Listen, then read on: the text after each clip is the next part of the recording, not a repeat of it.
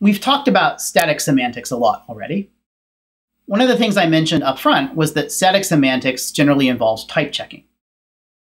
But there can be more to static semantics than just type checking. And with pattern matching, OCaml does a bit more than just type checking. Let me show you some interesting examples. Here's a piece of code that is supposed to determine whether a list is empty. I've called it bad empty. And indeed, OCaml is going to give me a warning, that little curly underline there. I hover over that and it says, warning, this pattern matching is not exhaustive. Here is an example of a case that is not matched. Underscore cons underscore. The Merlin after that, of course, is just referring to the fact that Merlin is the IDE plugin that helped OCaml show this to me. So there's a case for the expression being matched, which is LST, list, that I haven't covered. My coverage of the space of possible shapes that this data could take is not exhaustive. Or to put it more simply, I've left out a branch. Right? Match list with empty, return true, but I forgot to put in the branch for false. Why is that problematic? I have buggy code here. This code is in fact going to raise an exception if I'm not careful. Let's look at that happen in a terminal.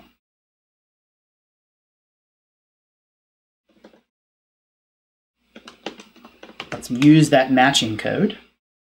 You can see the warning occur there again, but I'm going to proceed, throw caution to the wind and ignore that warning and try using this code. What is bad empty on the empty list? True, it is empty, but what's bad empty on a list containing 1? I get an exception, a match failure exception. We don't want exceptions at runtime. They cause our code to die, and then our clients are not happy with us. So we need to pay attention to the warning that the compiler is giving us there and fix it. Here I should realize, oh yes, I meant if it's any other list that I should return false. And now I have a good implementation of that function. Let's look at the next example. Here I'm trying to sum up the elements of the list, but I've gotten it wrong once more. OCaml gives me a warning with the pattern match. This match case is unused. What OCaml means by that is it's been able to figure out that that particular case is never, ever going to get matched against, no matter what the value of the expression being matched, LST, happens to be. Okay, so why is that never going to get used here? Let's take a closer look. If the list is non-empty, so there's a head, cons, a tail, we're going to go ahead and add the head into the sum of the rest of the list. That seems good so far. If the list just has a single element, then the sum of the single element list is X. That seems right. If the list is empty, the sum of it should be 0. Like that all seems right too. Why is this case unused? Why is it somehow redundant? Well, remember that the square bracket notation for list is really just syntactic sugar. I could have written that as X cons nil, in fact, as a pattern. Still redundant, in fact, that match case is unused. But now maybe it's a little clearer why it's redundant. Think about what's going to happen up here in the first case. That pattern will match any list that has a head element as well as a tail. It doesn't matter how many elements are in the tail. It could be 10, it could be 1, it could be 0. And that's exactly what the second branch is considering. A list that has a head element, doesn't matter what we call it, whether it's X or H, and then an empty tail. So when you try to match the list that just has a single element in it, the first branch is always going to be triggered there. We're always going to match against it and recurse with bad sum. Now in this case, that doesn't mean the code is especially buggy. If we look at it in UTOP,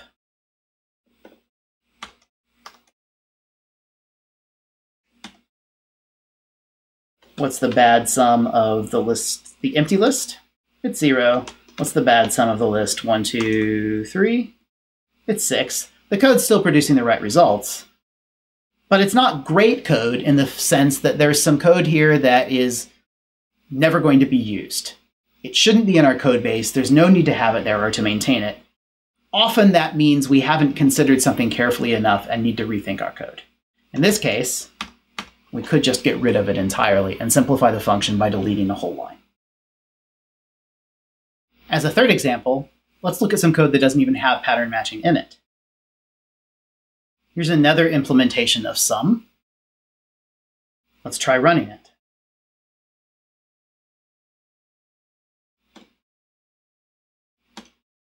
So we have bad sum prime. If I try to sum up a list containing 1, 2, 3, I get a failure, an exception. What's going on here? The implementation of this version of sum uses two library functions. It's from the list standard library, and they're called HD and TL, which, as you might guess, stand for head and tail. They're meant to give us the head and tail of a list. So you could take the head of a list 1, 2, 3, and you get 1 out. You could take the tail of a list 1, 2, 3, and you'd get 2, 3, the tail. Now, what are those functions going to do when they're applied to the empty list? There's nothing you can return for the empty list to get its head. There's nothing you can return for the empty list to get its tail either. So the standard library raises an exception called failure in the case of both of those. We're going to study exceptions in more detail next week. But the implementation here of bad sum prime is using head and tail instead of pattern matching. It's saying take the head of that list and add it together with the recursive call on the tail of the list.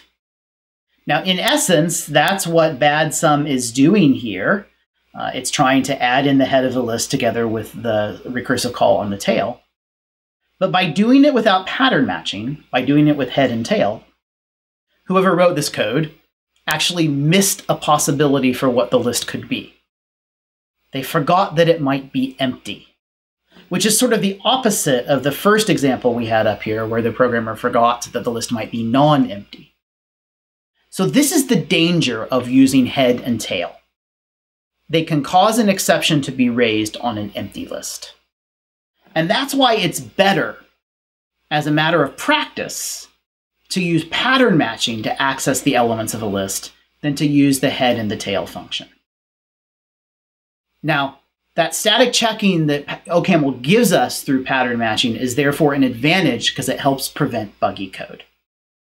Once in a while, there may be cases where you want to use the head or the tail function from the standard library. This is not one of them.